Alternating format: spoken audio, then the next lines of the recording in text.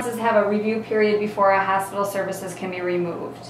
And the bill that she's proposing. And here's where I'm struggling is because, you know, here in the metro area it looks different than out there.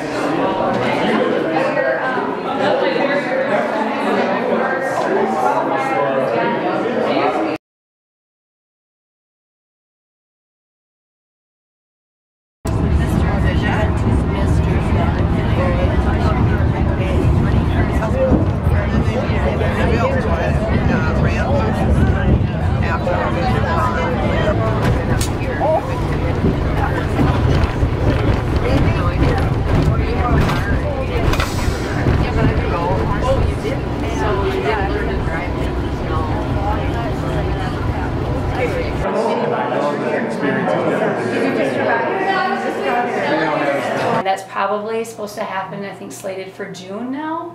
And then the next thing to leave, I think, is next January, is our birthing center. And then at some point also the med surge, which is basically any overnight stays in the hospital. So basically all that will move over to Austin, which is 23 miles away. Who's your state representative in the area? Peggy Bennett. Peggy is. Okay, that's why I was asking, because I'm assuming it's probably Peggy because she's carrying the bills there, but... Yeah, Peggy Bennett's our representative in the area, and then... I think that's important to push is being able to cross the border with our health insurance. Because currently Medicare can, but